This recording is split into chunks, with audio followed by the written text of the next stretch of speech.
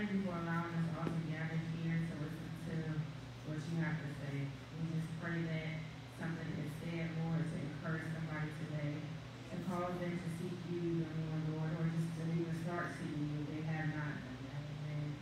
And we just thank you for the opportunity once again. We love you. In Jesus' name we pray. Amen. Amen. So today, we're going to talk about activate your faith in God. Amen. Yes.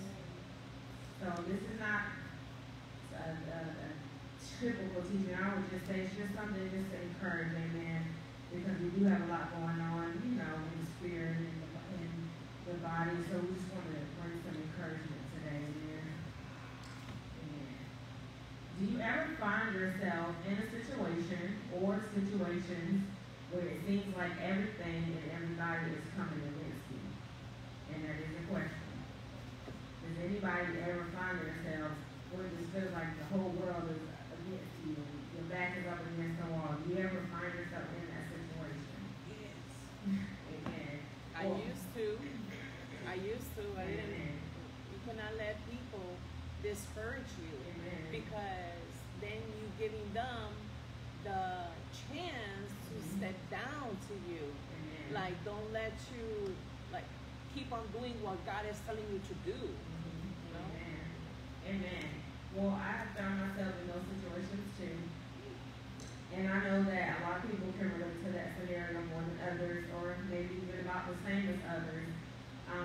But in those instances where our faith, that's where our faith should be activated the most in God. Amen. So the definition of activate is to make active or more active. Activate is a verb. So if we take it back to elementary school, we know verbs are action words. So the definition of a verb is a word used to describe an action, state, or occurrence. So to activate faith, that requires action. Amen? Yeah. Amen. So every man is dealt a measure of faith. So you won't be able to have the same faith like mama, like daddy, grandma, or even your best bestie. Amen. Sorry, I'm just here to tell you that. Yeah. You will be able to have the faith that the Lord has given you, however. Amen. Romans chapter 11, verse 3 says, "For I say, through the grace given unto me, to every man that is among you, not to think of himself more highly than he ought to think, but to think soberly, according as God hath dealt to every man the measure of faith." So we have to stop comparing our faith and our walk in Christ to other people's faith and their walk in Christ. Amen. Focus on your own walk and your own faith. The word act, A-C-T, act, and activate simply means to take action. Do something. When things aren't going right, activate your faith in God. When your kids decide they want to act up and be knuckleheads, which they do in my case, activate your faith in God. When things seem overwhelming, activate your faith in God. Amen. When family members start showing off, activate that faith in God. When you're constantly looked over by others, no matter what you do, activate your faith in God. And to put it simple, do something about it. Amen. You don't like complaining. Yes. Yes. I will walk away. There's something. I will walk away because I don't need to be contaminated with people at work, with family members acting up. I just walk away. Because why have to tolerate what they're saying or what they're doing? No. If I'm part of the body of Christ, I have to be different. Yeah, that's right. So my action is walking away. You're going to see me walking away. Yep. And I take on that same action. But you have to have faith to do that, because a lot of people have faith in themselves, and in turn they start doing what they feel like they need to do, right? So instead of me walking away, having my faith in God and listening to what He wants me to do in this situation, I'm going to fuss at you, I'm going to argue and fight with you. That's what I want to do, not what God wants me to do. So there's no faith when you do that. Yeah. You decide to put your hands in it. Amen.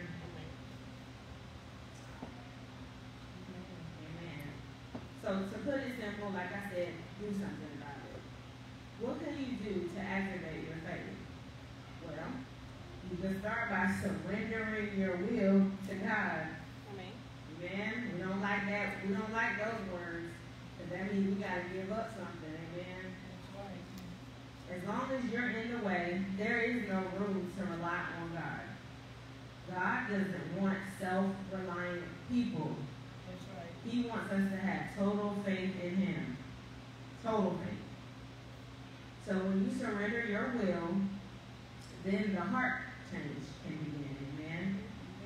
Ezekiel chapter 36, verses 26 through 27 says, "A new heart also will I give you, and a new spirit will I put within you. And I will take away the stony heart out of your flesh, and I will give you a heart of flesh. And I will put my spirit within you, and cause you to walk in my statutes. And yea, or ye shall keep my judgments and do them." The Lord is telling us we will. Amen. We will. Well, maybe if you feel like it, you'll walk in my statutes and keep my judgments. No. He said we will walk in His statutes. And we shall. So that's a mandate. Amen. Amen. Amen. And this is all with a new heart. You cannot do this with your old heart and with the ways that you have had and things that you may know. Amen. A statute is defined as an act of the legislature of a state that extends its binding force to all citizens or subjects of that state. So we can look at faith as a statute in God's kingdom. That's right. He functions off of faith, and it is a mandate that His people do that. You can't say that if you're not His people. That's right. In Hebrews 11:6, it says, "But without faith it is impossible to please Him. For he that cometh to God must believe that He is, and that He is a rewarder of them that diligently seek Him." Amen. Amen. So this basically lets us know that faith is a prerequisite. It's like when you have college courses, you have prerequisite courses. Those are the courses that you have to take before you can even move into anything with your major. So you have to start somewhere. It has to be a foundation. Faith is our foundation. Amen. It's a requirement. Amen. Amen. Do you have any questions or comments at this point? We're talking about activating your faith in God. Amen. We have to learn to activate our faith in God in all situations. So yes, we can name a few situations like when things are bad and we on the down, but we also have to activate it in all situations, not just when things are bad. Amen. Right. God leads us and guides us, and it's important that we have faith in Him to do so. So if we have a pilot that's flying a plane and flying us on the plane, evidently we got to trust in this pilot to fly us on this plane. That's right. It doesn't work when we don't have faith in the pilot, because we're going to be on that plane tripping, right? So same with God. You can't have faith in a God that you don't trust. So that's why you have to have faith and allow Him to lead and guide us. But you can't have faith in a God that you don't know either. If you don't have no relationship, you don't know Him. That's right. That's right. Amen. So at that point, you just know what you know, and you only have faith in yourself. At that point, you're not in God. Proverbs chapter 3, verses 5 through 6 says, "Trust in the Lord with all thine heart, and lean not unto thine own understanding. In all thy ways acknowledge Him, and He shall direct thy paths." Right. This scripture is telling us what to do. Once again, we are commanded to trust in the Lord. Amen. Amen. And don't lean on your own understanding. Activate your faith in God. Amen. He can guide and lead you in all things. So another way for your faith to become active is you have to make a choice to choose faith. Amen. It's just like back in the 90s, I don't know if you guys remember, but they used to have these bracelets, and they were calling WWJD bracelets.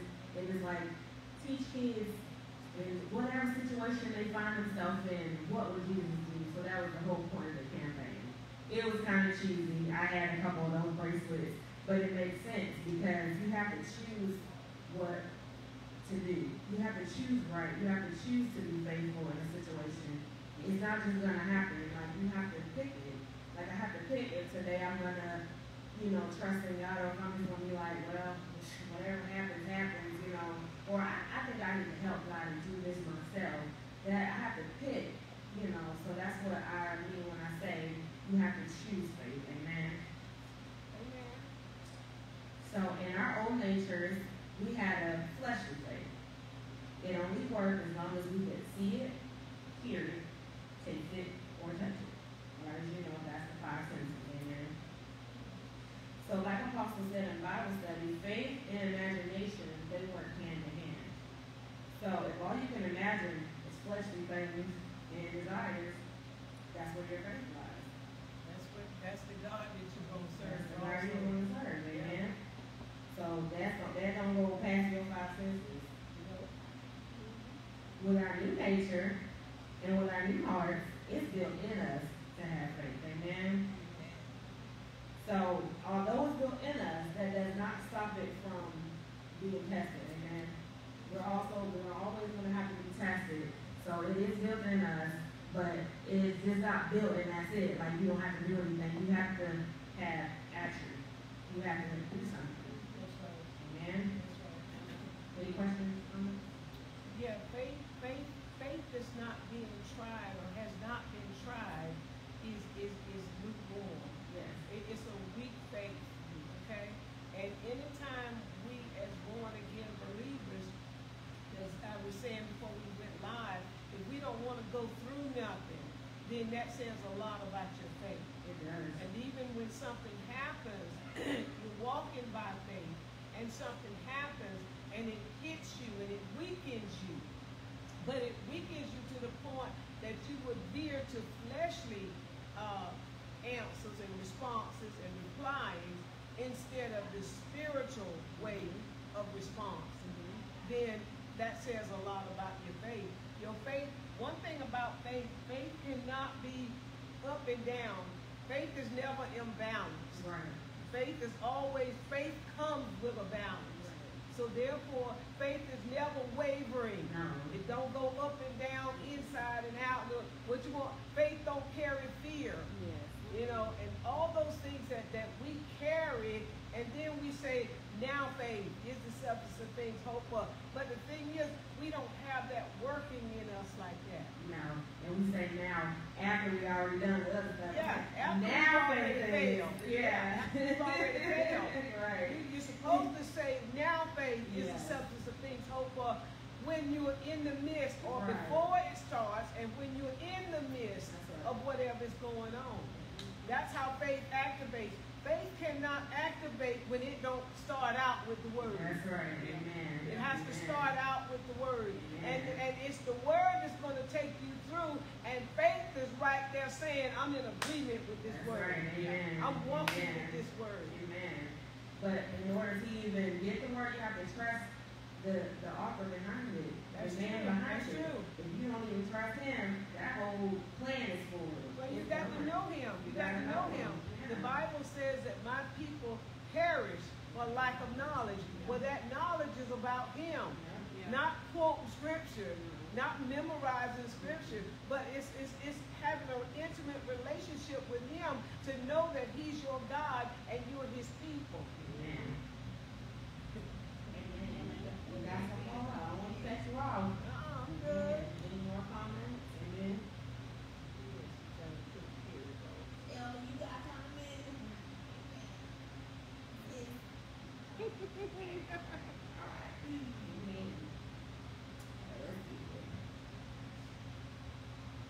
So like I was saying, with our new hearts, faith is a part of the package, but again, that does not excuse us from being, is it tested or tried?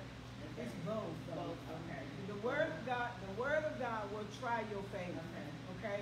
The devil comes to tempt your faith. Right, okay. Okay? That's his job. He tempts, but the Spirit of God will test.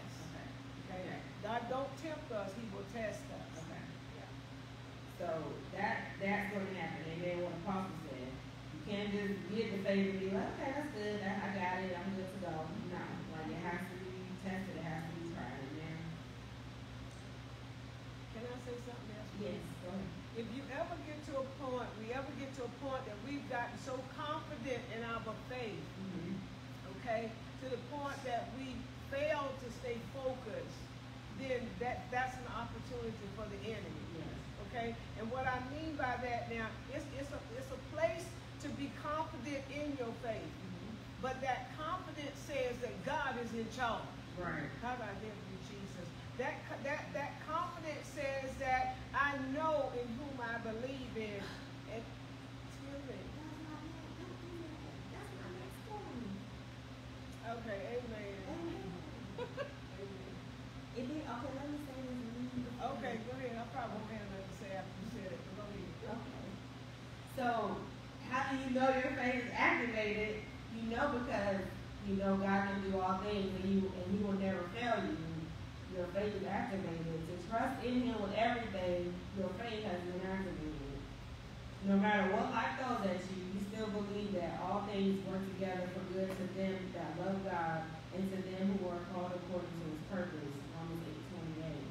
Your faith has been activated in God. Amen. Amen. Amen. Now, what else is this man? I was done, man. You sure? Yeah. You sure? I felt like you had something to go I with. probably did, but it's Go ahead. I'll wait. Go ahead. Just keep Okay. going. Yeah. Amen. Activating your faith in God is not a one-time thing. No, it's not. Not something that you just use when you feel like you need to pull out a superpower. Amen. But excuse me, but that's where you get so confident in your faith Right. that you don't realize that faith don't get comfortable. Faith is never get in a comfort zone. Faith is always ongoing, just like the Father. It's always moving. So therefore, we have to, once we get faith in the confidence in faith and faith in us and it's activated, we've got to follow with faith. Faith don't follow us, we follow faith. Right. Amen. So, like I said, it's not a one-time thing. We need to activate our faith daily in God. Amen. Especially in this world that we live in. And we need to just stay in our faith bubble. We don't need to leave the faith bubble. So, the faith hinge. So, in closing, I want to share my situation that happened this week. Amen. It was 10:49. Amen. So, normally I get the child support check twice a month, right? And it's on a bi-weekly schedule. It always comes on a Tuesday unless it's a holiday, then it will deposit the following business day.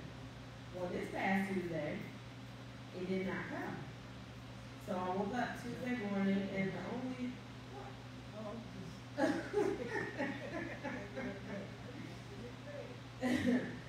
so it didn't come, and I woke up Tuesday morning and I only saw that my paycheck was there. So I know it seems like, okay, what's the problem? You got a paycheck, right? Wrong. So the problem is that the whole paycheck from my actual job absorbs all my bills. So the child support was more like a buffer, like we were going grocery shopping and we needed to pick up some things. So that's what I was going to use that for. So without that money, there wouldn't be any grocery shopping. But that money, according to my planning and budget, was supposed to come on that day. So I was looking to my own understanding, and I was in a comfort zone, so to speak. Like, we're comfortable, that this was going to come on this day at this time at this hour. Cool.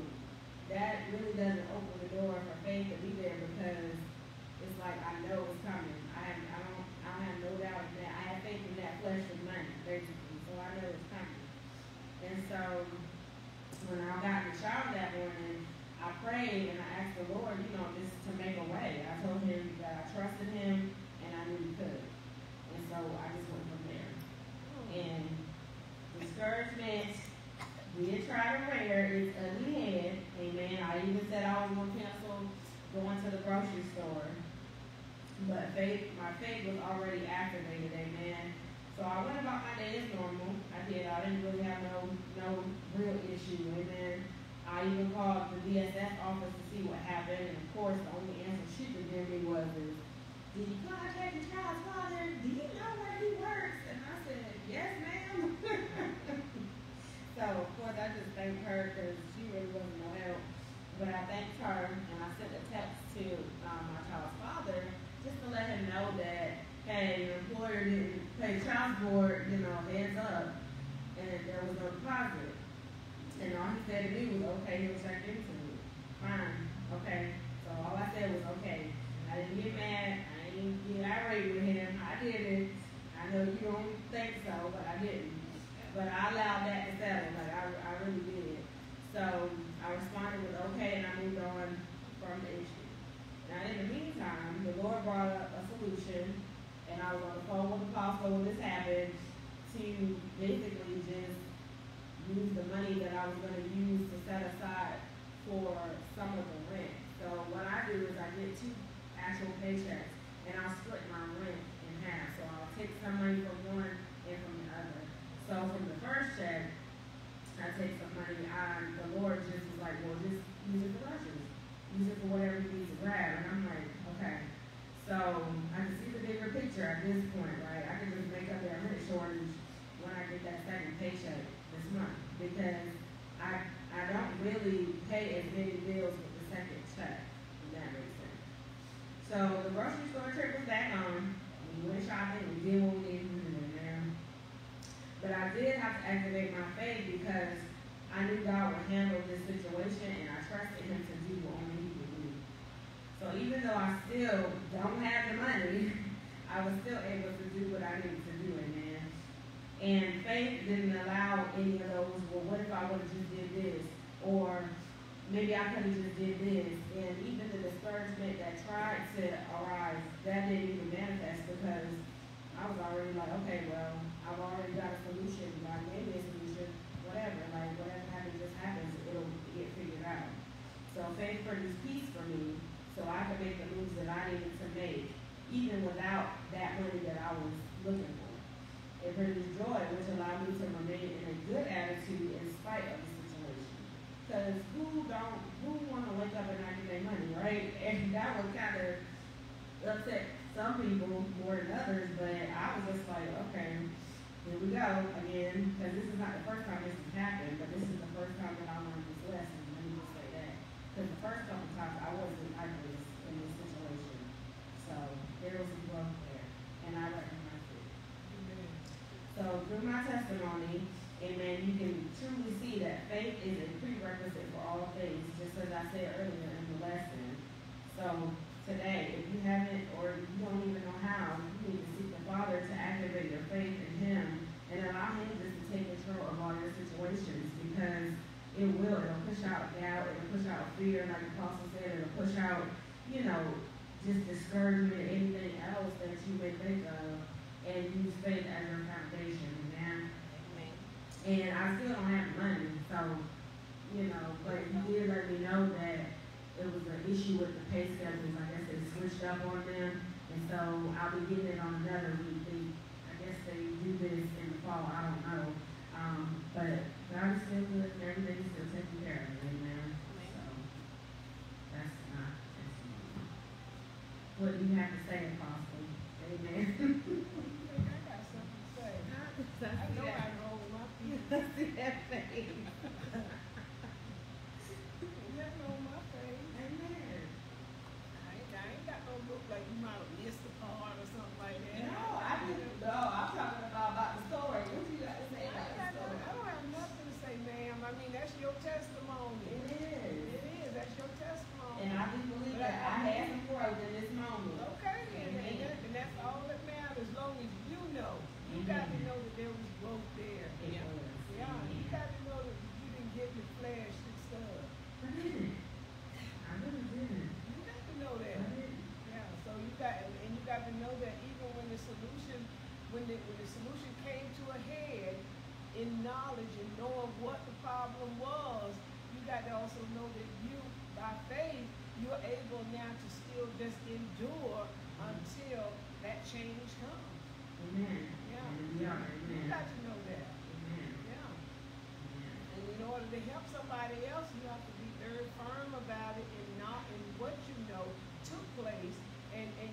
wasn't to ping this person, that person, or nobody, but it's to try your faith. Yeah. Yeah, see, that's why I said whenever we're in circumstances and situations, we got to see what God is working out of us. Right. Not the fact that, oh, I was looking for this, I'm do this, and I always be waiting on it, like that.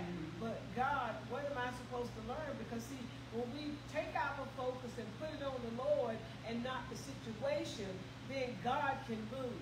And God will move. Yeah. He provides. He gives you double for your troubles. Amen. We like double for trouble. Amen. Yeah, he'll give you double for your troubles. Amen. But yes, you are correct. With faith, it doesn't allow you to focus on the situation. It allows you to focus on God and, what He's going to do in the situation. With faith, I don't have to worry about when is it coming? I know it's going to come this week. But that's what I was doing before the situation. So this situation, amen. No, I was just clearing myself. Amen. Yeah, because I'm a big planner, budgeter type person. Like I like to know what my money is being spent on and what bill is coming out for what on what date. So, I wouldn't be surprised if this is the Lord using something for me to basically to stop focusing on stuff like that and stop counting on stuff like that. That's right. That's something I learned. Girl, you about to mess around and come out with the whole picture there. Mess around and reveal the whole thing of what faith do. Go ahead, work faith. Come on, faith. That's it. One thing about faith that we have to understand, faith don't care about your situation. No. It don't care. Faith is only concerned about, can you wait on the Lord? Yeah. God, I love you, Jesus. Faith is only concerned about be of good cheer. Be encouraged. Stay encouraged. That's what faith works with. Faith don't work with, oh, woe is me. Faith don't work with, what am I going to do? Faith works off of, be patient. God's got it. That's what faith works in and on. Yeah. Amen. Amen. Faith don't give you sad either. You sure God. Don't care nothing about that.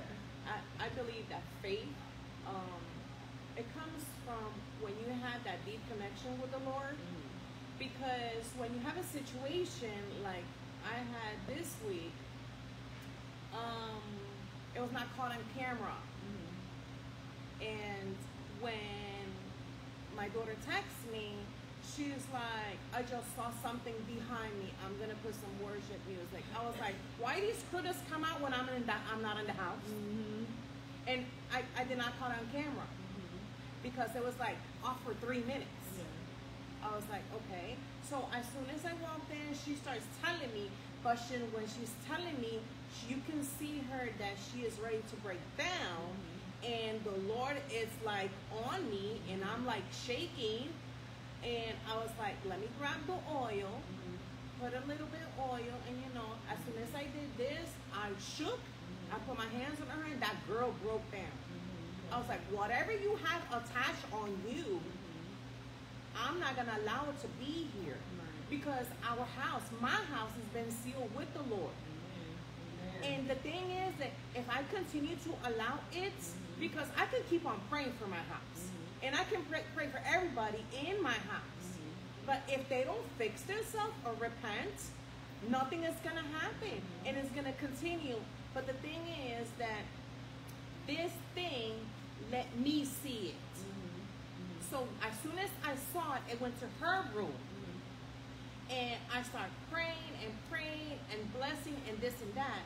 But if people in my household don't start doing what I'm doing, it's never going to leave the house. No matter what I do. So that's why they have to have their own faith. Exactly. Can I insert something there? Oh yes, throw yourself in there. One thing about spirits, demonic spirits, evil spirits, when the presence of the Lord that is in you is there, they have to stay humble.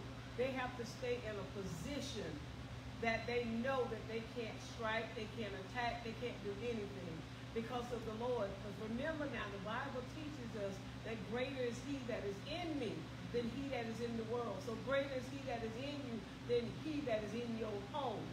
Okay?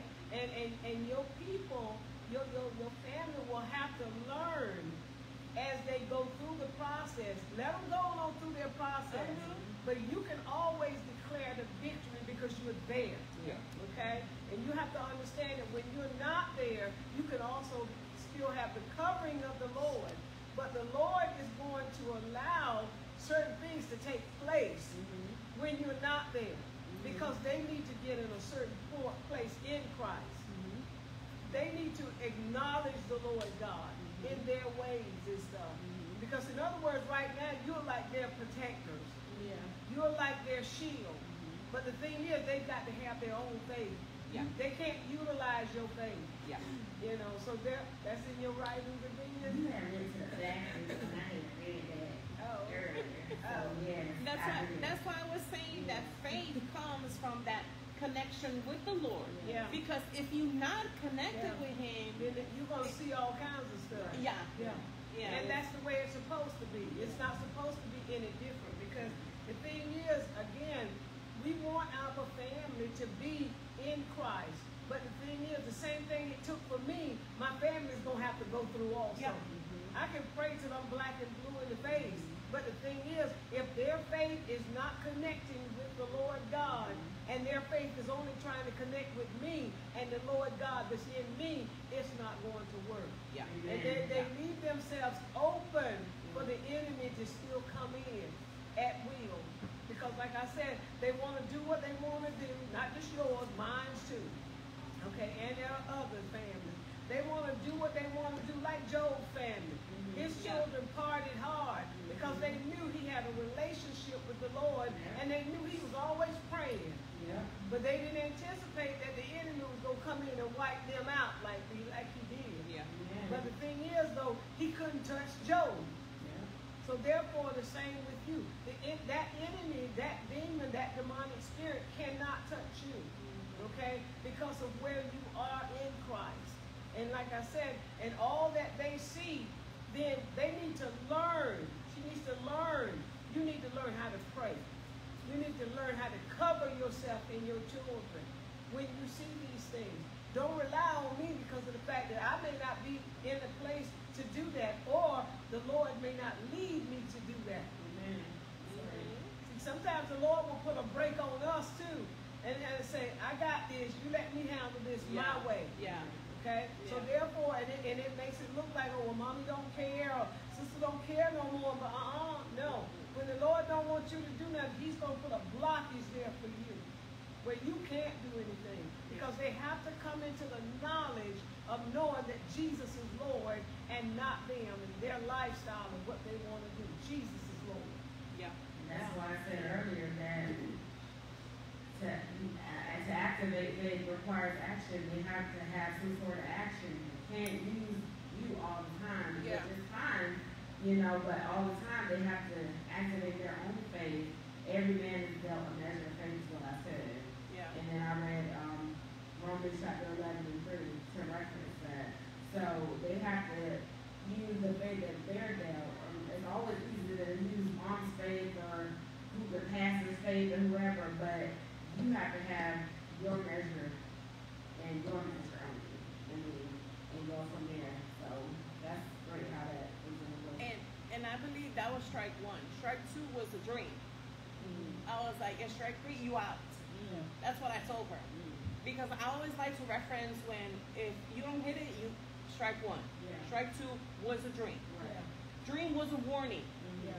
Like when she went through court situation, the Lord gave me a dream. We were standing in front of the courthouse. Yeah. And when I spoke to the pastor, he's like, judgment is coming. I told her, be ready. I was ready. Yeah. And she went through the whole process. Nobody wants to go through all that, going to jail and stuff like that. Right. So it's like I told her the second time now with the dream, I was like, put yourself first as a mom, as a woman in God, with your kids. Yeah. Don't please God. Don't please no men. Because then the Lord is going to allow me to take away your kids. Because that was the dream. And the thing is, it's so weird because she was super drunk in the dream and she doesn't drink. like everything has saw up. And I told her last night because I had forgot about it, and we were cooking, and something came up, and then the Lord said, just say it to her. And how the dream was, I planted the whole thing out. And the thing is, I have to say the dream because it will consume me. Especially as a parent. Not so much as a message from the Lord, but as a parent. Because before I gave message to my cousin about cancer, about my stepbrother in Puerto Rico, and some other things that, you know, I don't have relationship with these people like that. I mean, you believe it if you want, but I just deliver it. And then she confirmed that she had a dream. She does not remember, but she's seen one of the boys without her. So I was like, just you know, fix yourself with the Lord. Repent of whatever, you know. And she was like, she got like kind of sad. I was like, no, see, I cannot get sad. I have to take action. Better, you gotta do something. Like we said. Act needs to do something. Because the enemy will love it if we would just not do anything. He will love that, but we can't do that. So, amen.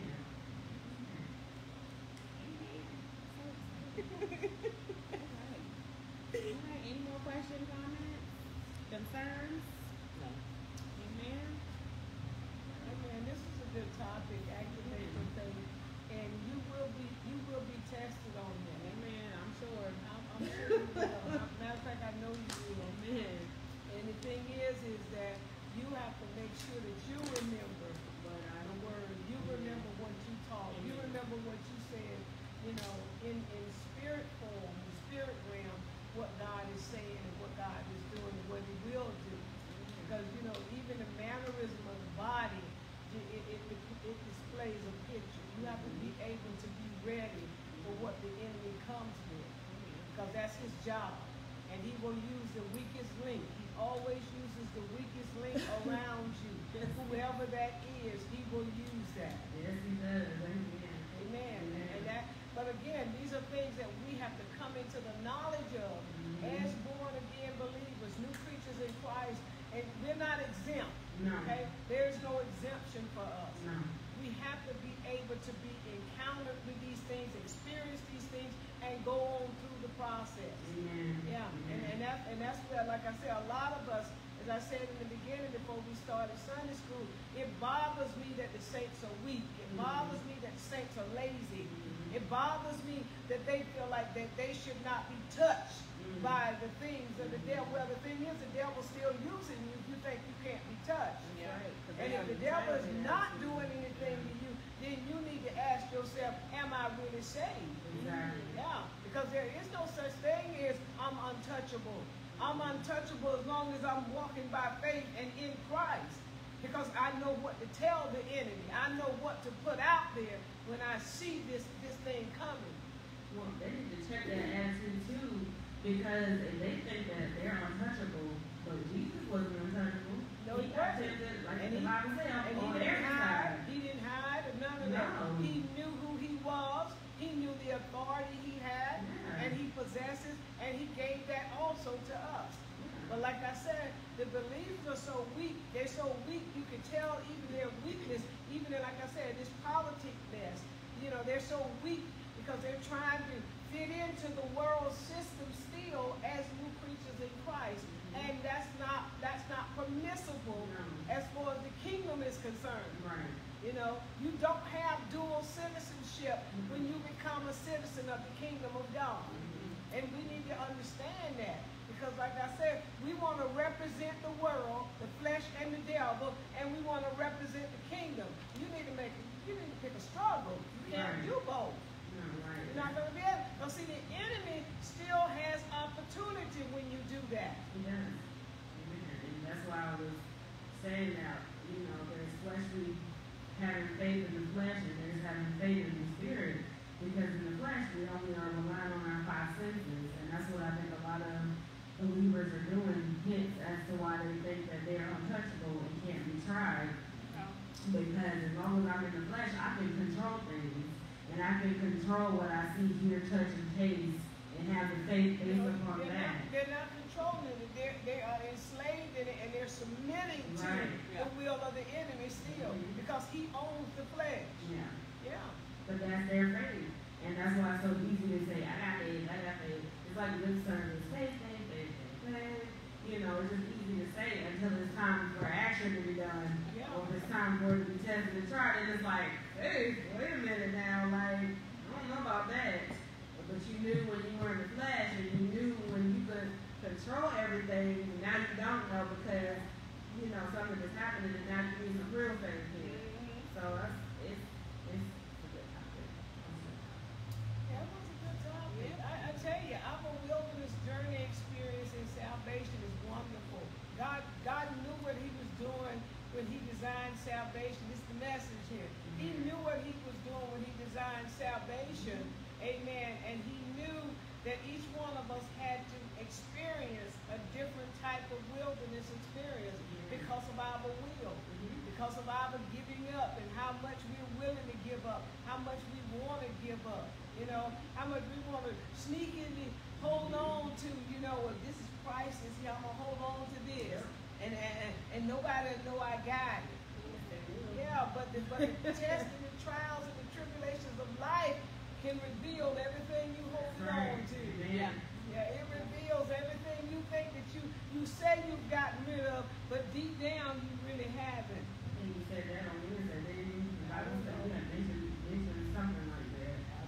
Yeah. I love salvation because salvation is a big old spotlight. Bang! Yeah. It lights you up inside and out. And it makes sure that the world can see you, the flesh and the devil can see you.